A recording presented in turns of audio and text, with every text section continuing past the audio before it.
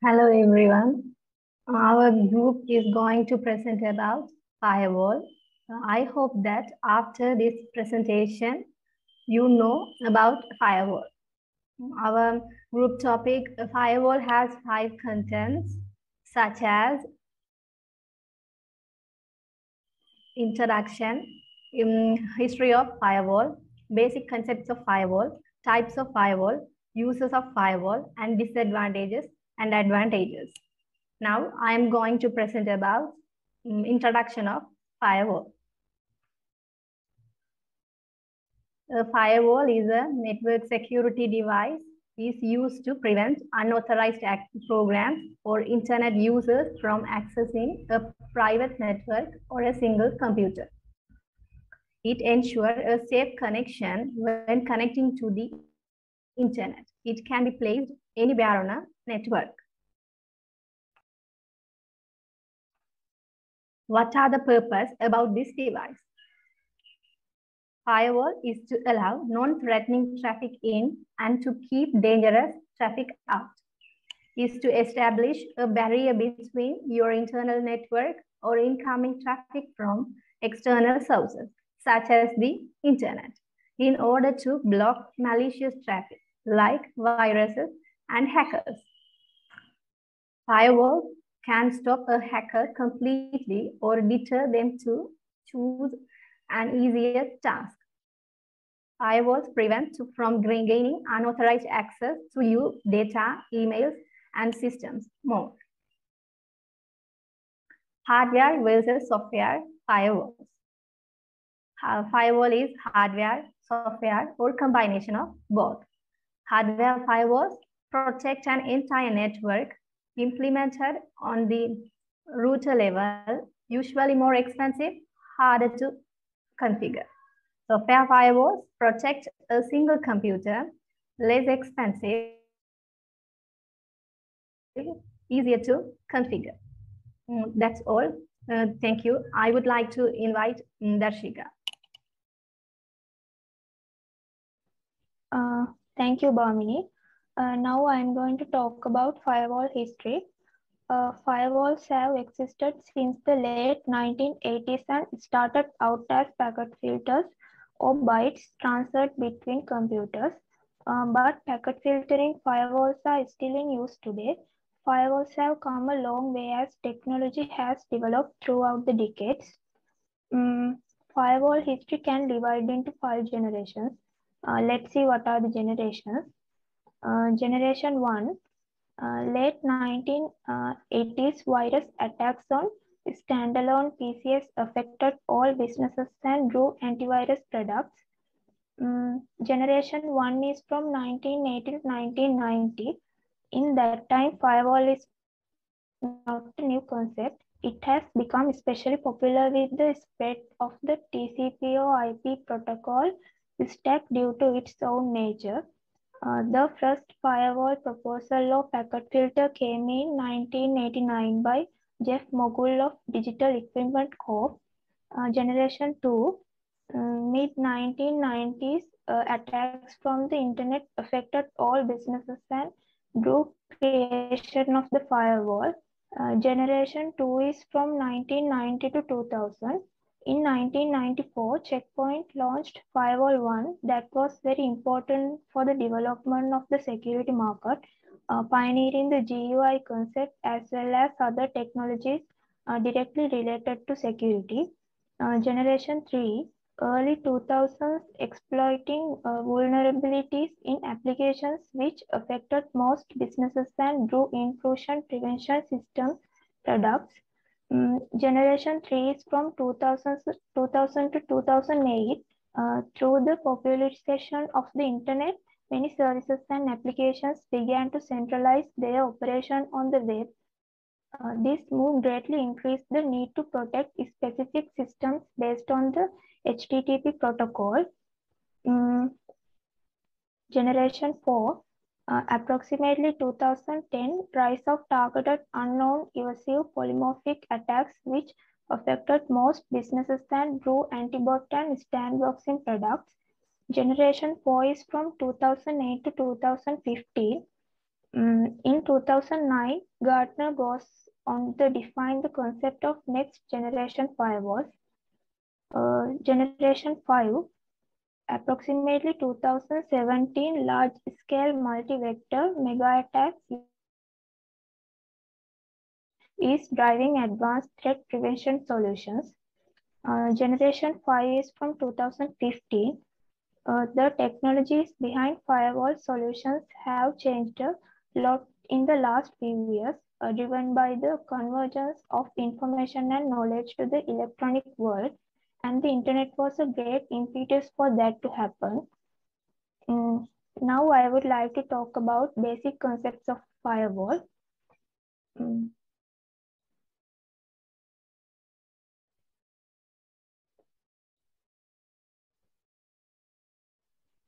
There are 4 basic concepts in a firewall, such as source, destination, action, and service. Now let's see what is the source. We can define it is the computer that the packet comes from. For the inbound traffic, the source is the remote host. For the outbound traffic, the source is the local host. Next one is destination. It is a computer that the packet goes to. For inbound traffic, the destination is the local host. For outbound traffic, the destination is the remote host. Let's see what is action in firewall. Firewall rules can take the following actions. First one is allow. Explicitly allows traffic that matches the rule to pass, and then implicitly denies everything else. Second one is bypass. Allows traffic to bypass both travels and intrusion prevention analysis. Now let's see what is firewall as a service. Firewall as a service is a firewall solution delivered as a cloud-based service that allows companies to simplify IT infrastructure. It provides next generation firewall capabilities like web filtering, advanced threat protection, intrusion prevention system, and domain name system security. Thank you. Now I would like to invite Althaf to continue this.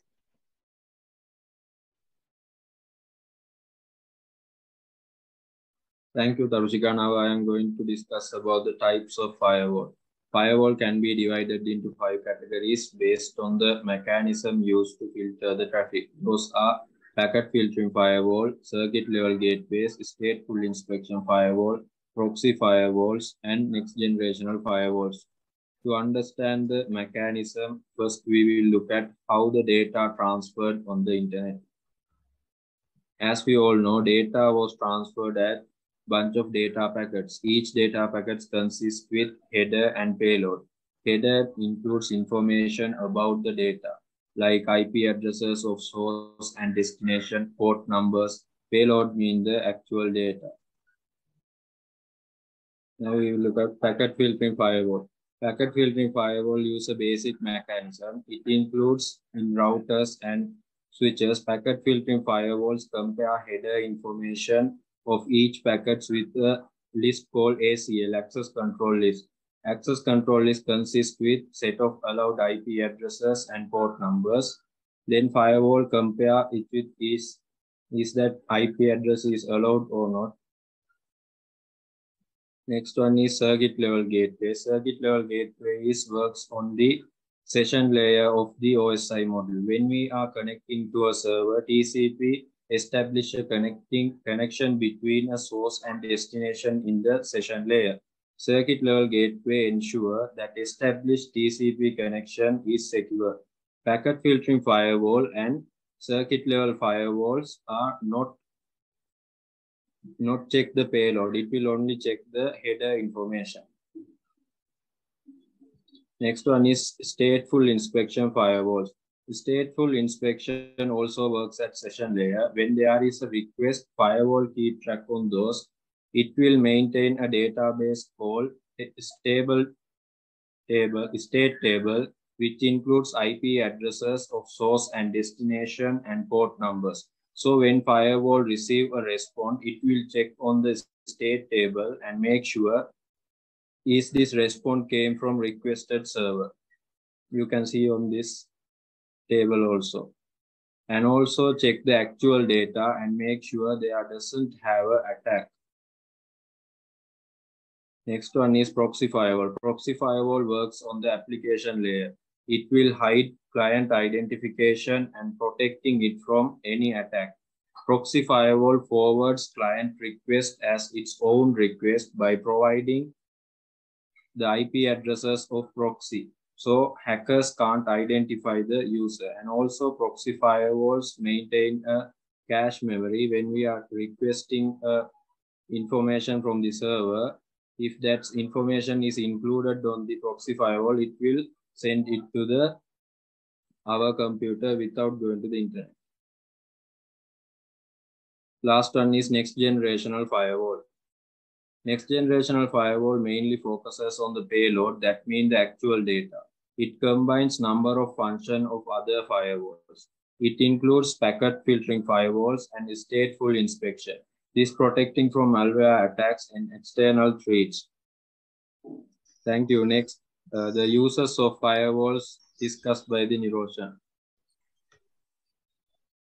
Thank you, Althaf. I am presented uses of firewalls. First one is prevents the passage of unwanted content.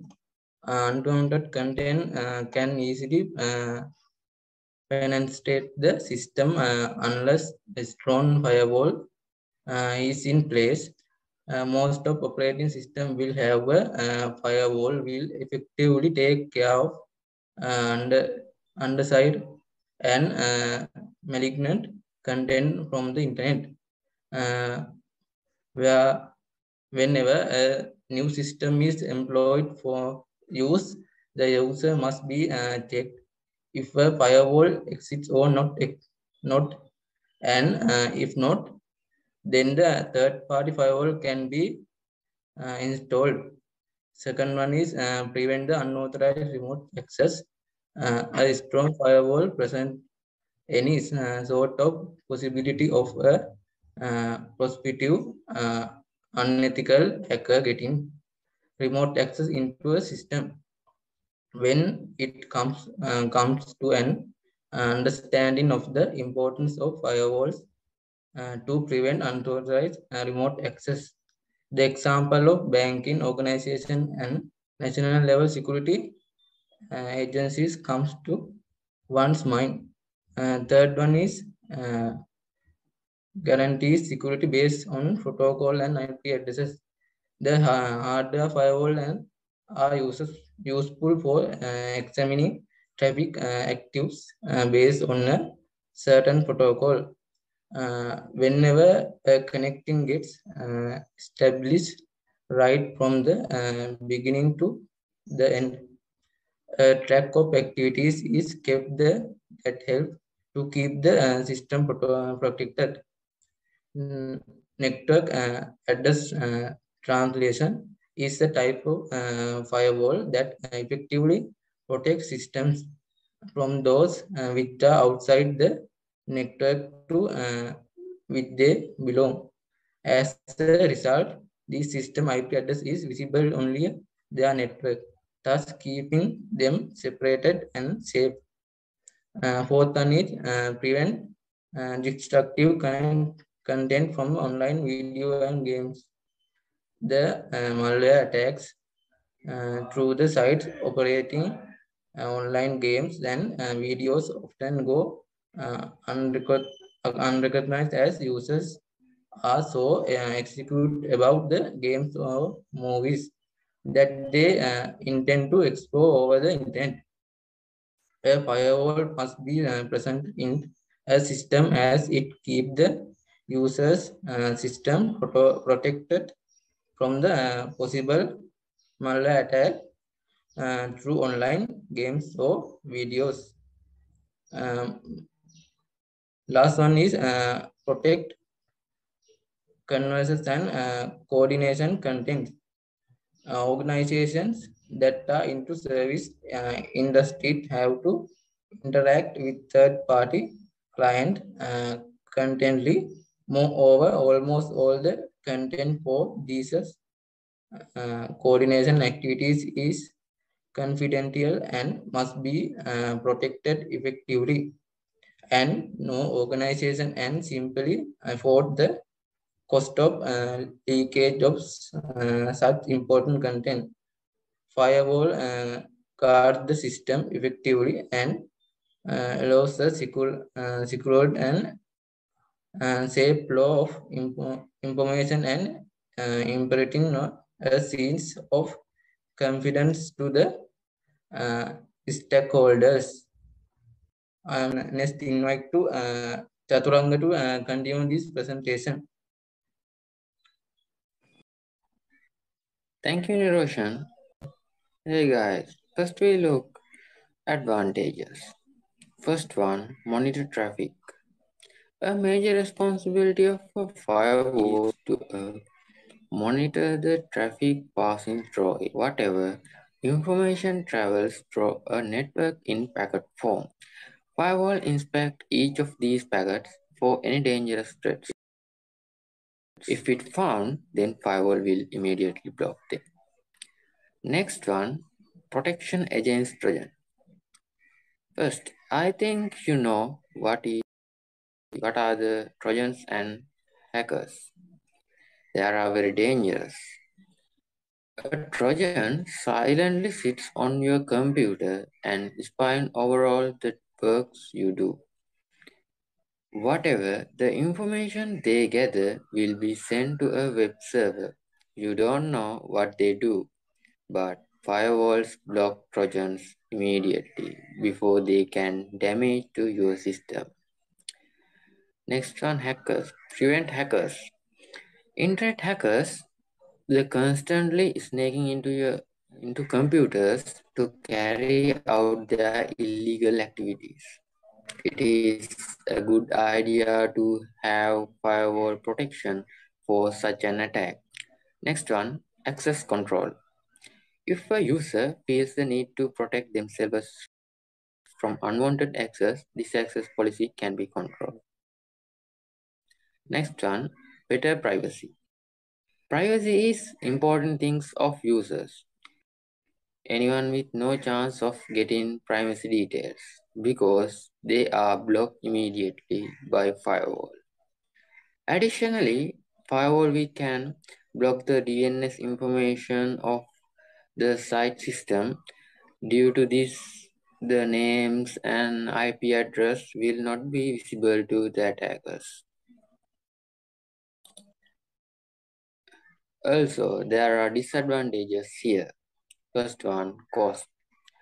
Firewall cost depending on the type of it. In general, hardware firewalls are more expensive than software firewalls. Besides that, hardware firewalls require installation and maintenance, which can be costly. And essential of IT expert for that, it is difficult for the average user. User restriction. That one not issue for individual people. This will severely affect the overall productivity of the company. Next one, performance. Firewall is limiting your overall performance. The processing power and RAM resources are main factors which decide overall performance of computer. Firewall constantly run, so consume more these factors, but does not affect hardware firewalls. Next one, malware attacks. Firewall has capability to block the basic Trojan.